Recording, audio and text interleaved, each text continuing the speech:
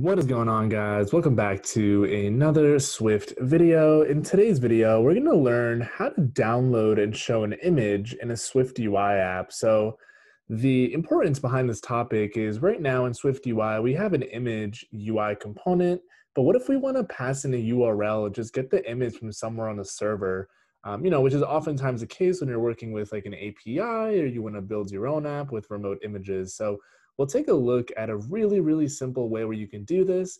Not only will it download it, but it also has caching support, so you don't need to worry about bad performance or anything in your app. And yeah, we'll take a look at that a whole 9 yards. So that said, make sure you destroy the like button first and foremost, so the YouTube algorithm helps out quite a bit. Hit subscribe if you're new to the channel and have not done so already. Get excited, get Xcode ready. Let's talk about downloading some images in your SwiftUI app. Quick pause before the video. This video is brought to you by iOSacademy.io. If you're interested in building some of the top apps from around the world like YouTube, Instagram, Uber, and Facebook, head on over to iOSacademy.io and toss in your email in the waitlist form here to be notified as content becomes available. Content includes interview prep, free courses, premium content, how to build TikTok, Messenger, Instagram, and anything else you could think of in between. That said, let's get into the video. All right, so we're going to go ahead and get started by opening up Xcode and creating a new project here.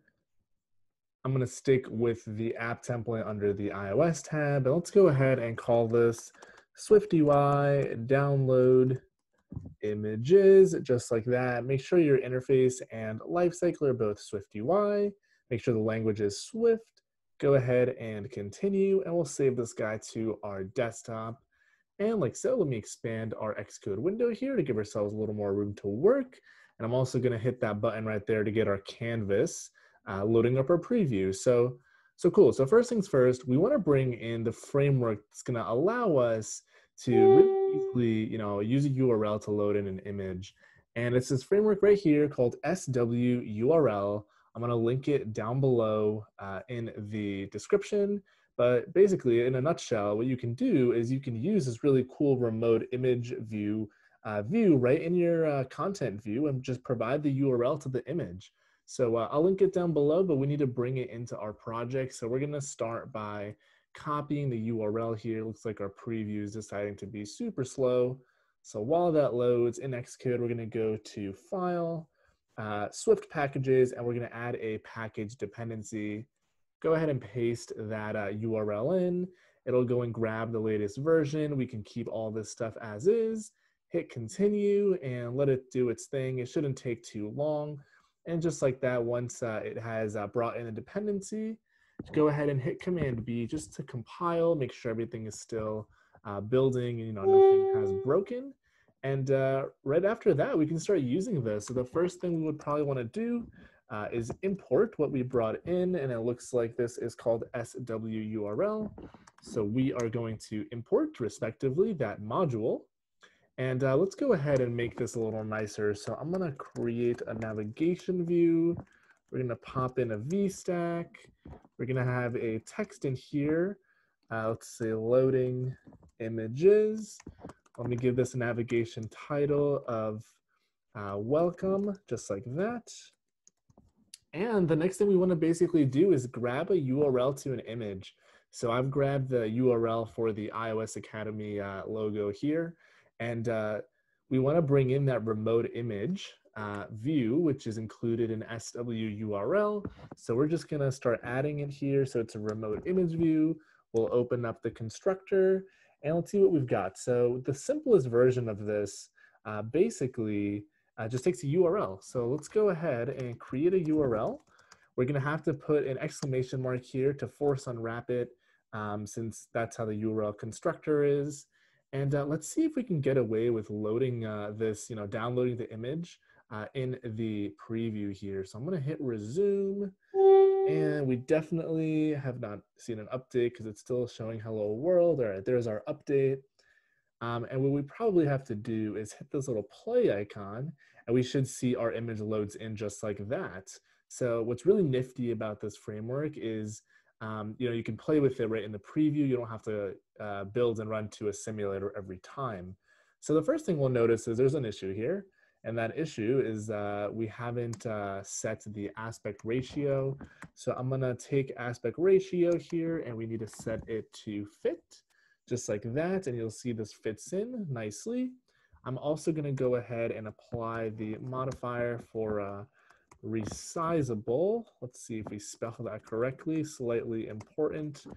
Resizable, I definitely didn't spell that right. Let me just get rid of it, but taking a step back for a moment, let me copy this URL and let's get rid of this again. Let's take a look at the other initializer here. So the other initializer allows you to pass in a URL. So to do that, same as before, it'll be a URL with a string, and we'll just paste this guy in here like that and force unwrap it, just like that.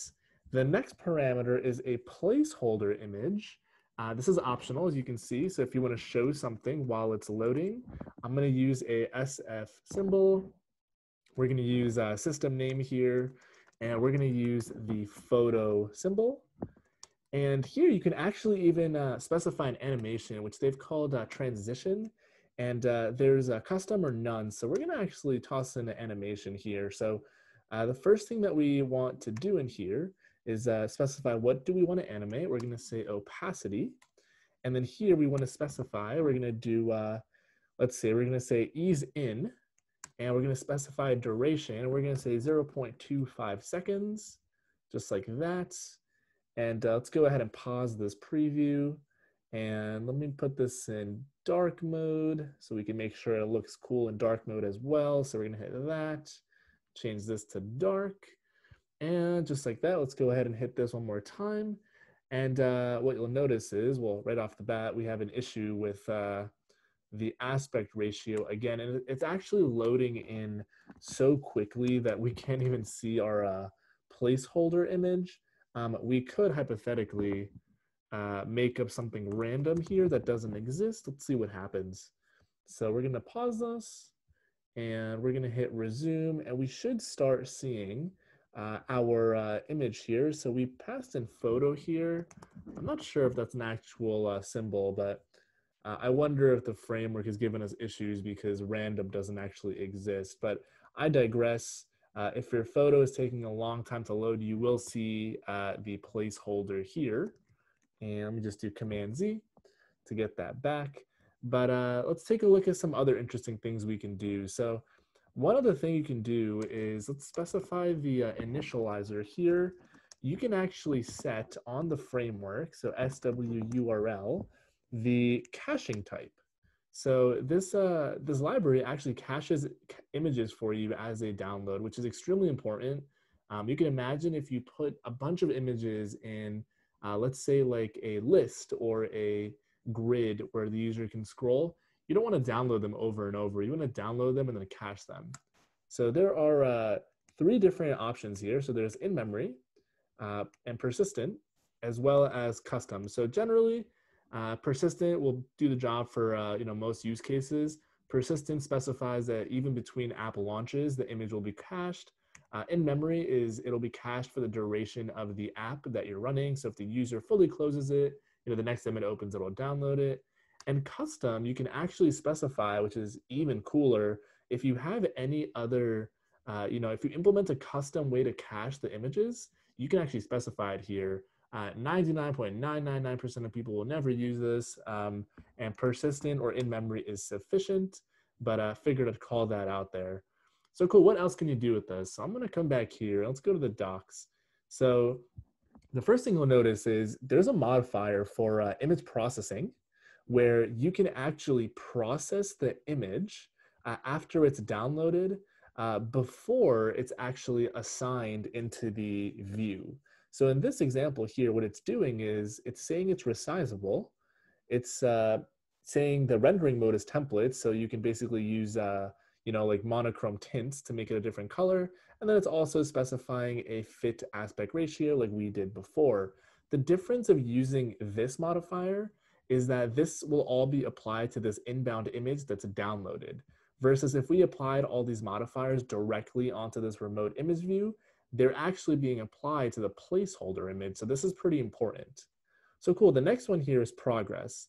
So personally, I think this one's really cool because this modifier just makes your life so much easier. If you can show a loading indicator right on top of your image view with literally 2 lines of code. So I'm going to actually copy that. And if we come back here and we paste it, let me go ahead and paste it right down on here. Now it's a modifier, so I should be able to get away with pasting it right there. Let me make this a little smaller so the line breaks get a little cleaner. But we're going to paste that right there. And basically, let me hit Control I to align it. A progress view is going to show up on top of our actual, on top, whatever view we specify here will show up on top of the image. So this My Progress bar view is a custom implementation. So you could, you could show like your own custom view, or you could show, in our case, we're going to say loading. And the progress, which is the inbound parameter of this view builder, is the actual amount that the image has loaded, 0 to 100%. So the cool thing with this modifier is you can let the user know, the download state for, users with slower internet, how much of their thing has downloaded. Personally, I would use like a view, which is like a circle that fills in, just like how Apple's app update UI looks like on your home screen. It's a really nice, slick looking UI, but I digress once more. You have the option with this modifier. And that's really it. So I'm going to link this down below. It actually shows you here, and it goes into detail of basically what we just went into about, like the progress. And you can also get the image processing closure here from this modifier. But this is almost a staple to any SwiftUI app that you're building right now because, downloading is fairly trivial of an image. However, this gives you the caching ability that almost every single app is going to need. And for those of you that are familiar with UI kits, you can think of this library as kind of a sibling to SD Web Image, which is very, very popular in UI kit apps, which is heavily used for caching images once they're downloaded. So that's really it. You can preview all the stuff in the preview, no pun intended. But yeah, that's all I've got. So if you haven't done so already, make sure you destroy the like button. Comment down below. Do you guys download your own images? Do you have your own observable objects you use? What do you think of this framework? I think it's pretty slick and easy to use. And hit subscribe if you're new to the channel. Welcome. We do iOS, Swift, and other Apple-related videos. So hit that bell icon to stay up to date, and I'll catch you all in the next video.